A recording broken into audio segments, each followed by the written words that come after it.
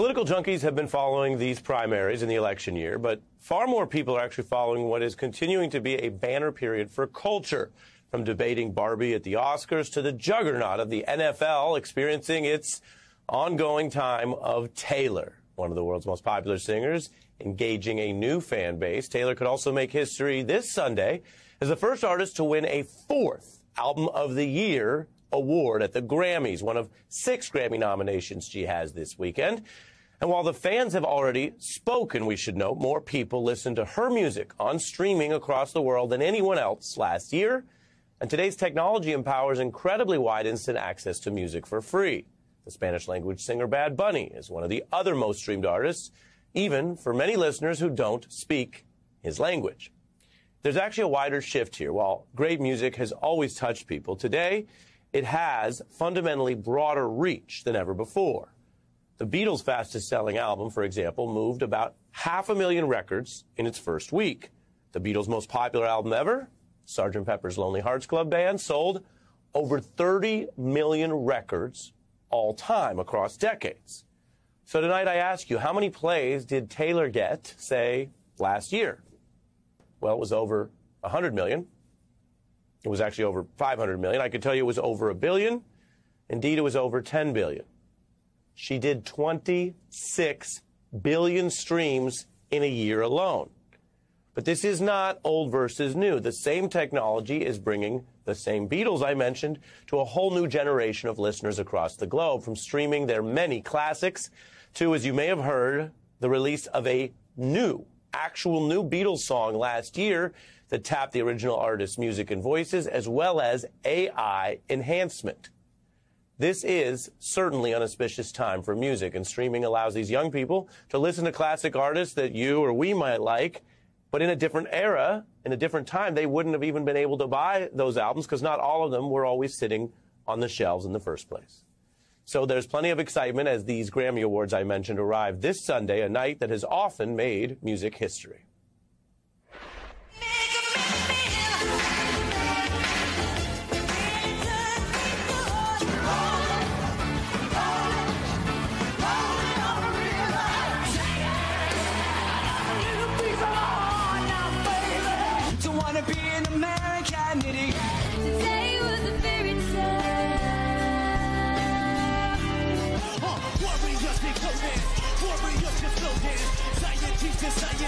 Come on, dance for me.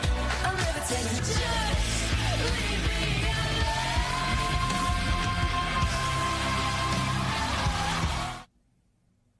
alone. What a big night, and we turn to the man in charge. Harvey Mason Jr. is CEO of the aforementioned Recording Academy, the man behind music's biggest night. You are very busy these days. Really happy to have you on the beat as we look towards the Grammys. How are you? Thank you, Ari. I'm really, really happy. Excited to be on the beat. Love the name, The Beat. You've got some great highlights edited together there. Iconic moments, great performance. I'm back here nodding my head the whole time. Yeah, right. And so many of those remind you of what was happening in the different moments of that year. That's what the night can be about. Let's start with what I mentioned, that people sometimes forget that while there are complexities, and in the news we cover the downsides and the problems with technology all the time, frankly, it is faster, easier, and cheaper for people around the world. A kid sitting in Africa or in the Caribbean or in Sweden to gather all this music and listen to it. How does that affect music and the Grammys? Well, you said it. It is an auspicious time for music, and we're very excited both on the creative side and what we're able to make based on technology and advancements and the ability to create something incredible on a laptop or a computer. Also, the idea of being able to push out your music and have your fans and consumers be able to access it instantly. And you talked about the lack of borders and the global nature of music, listening to music from different languages, from different cultures, different continents. To me, it's an incredible time to be in this space, in music, as a consumer or a creator. Yeah, there are different types of borders. The language and geographic country borders that divide so much of us in this world, you just mentioned it. It transcends. I love that Bad Bunny's doing so well. I love that Taylor's popular around the world, right? And then the boundaries of time are actually dissipating. So that's fascinating. I want to read from the rules you guys set as you look at AI. You said, okay, only human creators are eligible. Tells you the era we live in, that's a thing you have to say out loud. So songs you say can have AI or other tech. They can be included as part of the brew or the cooking, if you will. But there has to be, quote, proof that a real person meaningfully contributed to the song as well. That's how NPR describes your rules. And just I want to play someone known to you and our audience so well, Paul McCartney, discussing how John Lennon is gone. But they had the raw source material, and they were able to kind of bring some of that into a new Beatles song. Take a listen. We were able to take John's voice and get it pure through this AI, so that then we could mix the record as you would normally do, you know. So it gives you some sort of leeway. So there's a good side to it, and then a scary side, and we'll just have to see where that leads. Explain to us how you all look at this and how you hear from artists, because technology I mean, you could have Dylan going electric or Beatles going AI. Technology's always been in the mix to a certain extent. It has, and creators are early adopters of technology. As you said, we've always done that since the advent of, you know, poking holes in a stick and blowing through it. But we are about creativity, and we're about human creativity. I don't think there's going to be a machine, software, hardware that can create or replicate what comes from the heart, what comes from the soul of human creators. What we do have to acknowledge, though, is AI has the power to do some really unique things. And I have so many thoughts on your Paul quote, but I'll stick to this. As long as we can figure out how to make sure creators are credited, they're protected with the ability to approve the use, and they're remunerated fairly and properly, I think AI can be something that we can all be excited about.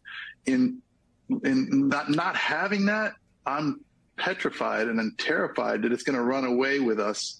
Because, for example, with Paul's example, having John's voice recreated by AI, where someone can do whatever they wanted with it, is not acceptable. But in Paul's case, using AI to clean the sound of the voice or remove other elements or extraneous noises, that's beneficial and can amplify the creativity. So there's a lot of ambiguity there. There's a lot of different levels and nuance to how AI can be used. As long as we get it straight, I'm excited about it. Yeah, so let me build on that question. You're sort of telling viewers and reminding everyone about how that was used, and it was in concert with his original band. So whatever debates they've ever had over the years, there's a credibility to that process. And you're mentioning something else that's happening, which is there's the ability now to take someone's voice and treat it like an instrument, to take a Sinatra or a Tupac, and some of those are sort of bootleg or unauthorized. Where do you think that line is, especially for artists who may be long gone, or even their families might not know how to answer the question of which thing would they want to be sort of pasted onto like Velveeta, when for many of us music means something more than that? We have to recognize it's going to happen, Ari. Unfortunately, this is not going to change. It's not going anywhere. The technology is not going away. The question is going to be who wants to participate, who wants to be involved in that, whether that's an artist or their estate. And I think there'll be some really unique and creative things that come out of this technology and the use of AI. And it will extend the careers of people, potentially translate songs into other languages. Estates can hear from their artists for a lot longer in new creative ways. So a lot of possibility, but got a few things to straighten out first. Yeah. And finally, what is the most fun or the most daunting for you going into this year? I mean, one of the things I always remind people about the Grammys, and I'm not just saying that because this is the beat and we love music, is the Oscars are interesting, but they don't make or perform any movies that night. You guys are putting on an incredibly large concert in addition to an awards show, and that's just fundamentally different because of the nature of the art. So what's fun or daunting as you go into the big night and concert?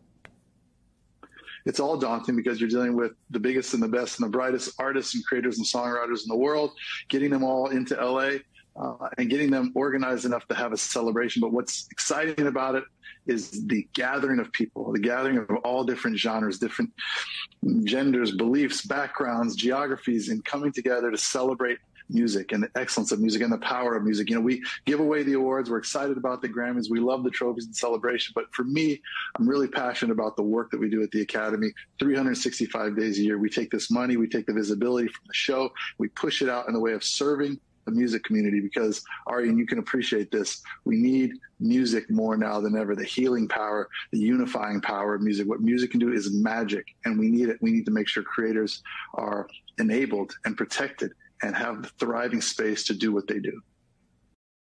The New York Times' Jessica Bennett reported from inside the courtroom on this case for her new piece, The Audacity of E. Jean Carroll. And journalist Robbie Myers oversaw Carroll's writing and actually testified for her in this case. Welcome to both of you. Robbie, you've been close to all of this. It got worse as time went on. We've covered how much worse and how much stiffer the penalty is.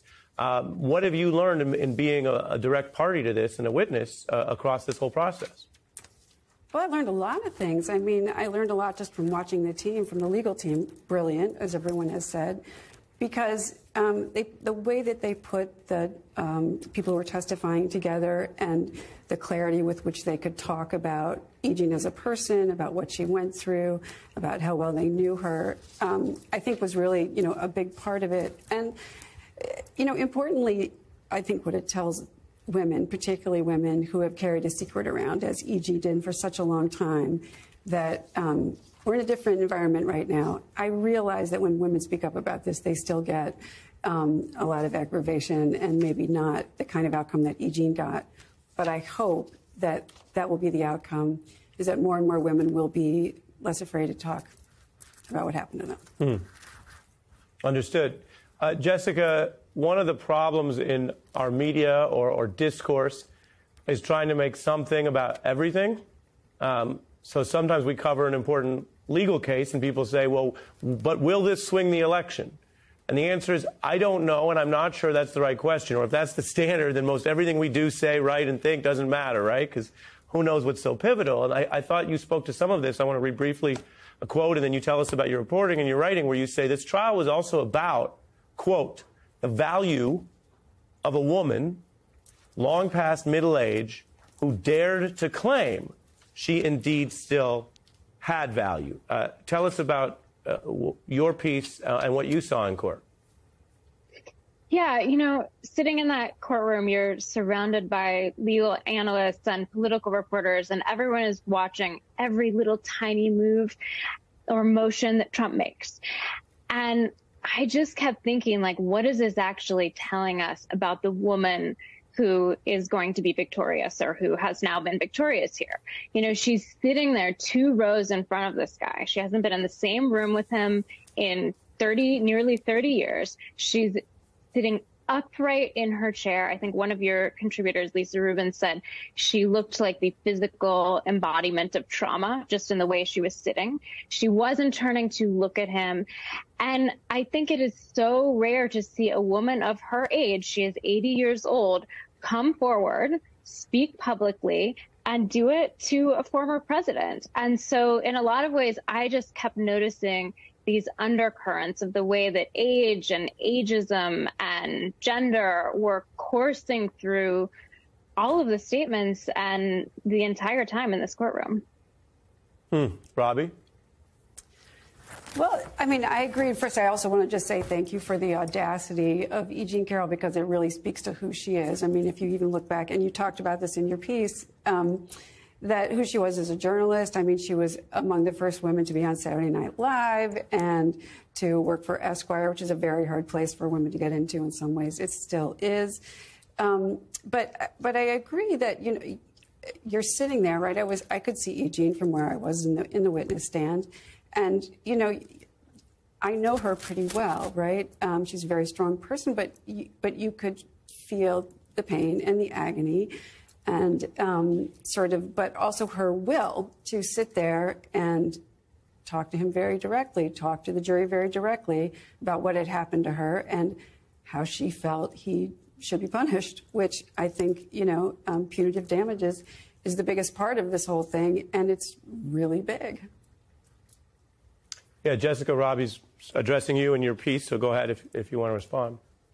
Yeah, no, one of the things that has irked me since the beginning of this. So I profiled E. Jean with 2 of my colleagues back in 2019, 3 days after she came forward with her story. And with Megan Twohey and Alexander Alter, we corroborated her claims. And so the two women she had told about them came forward on the record for the first time. And it was fascinating to learn about this incredible career that she had before she was an advice columnist. Now, she was an incredible advice columnist. Robbie certainly knows. She hired her. But she had a 20-year career before that in which she was a gonzo-style journalist that women really did not get credit for doing back then. She wrote a book on Hunter S. Thompson. You know, she profiled all these major people. She was the first female contributing editor at Playboy magazine, back when people actually did read Playboy for the articles. And to see her kind of diminish, both in the courtroom, but I think in our coverage of her as a former advice columnist, and or that kind of wacky lady that sued Trump, has felt really diminishing in a way that I think gets at how ageism in some way has played a role in this trial.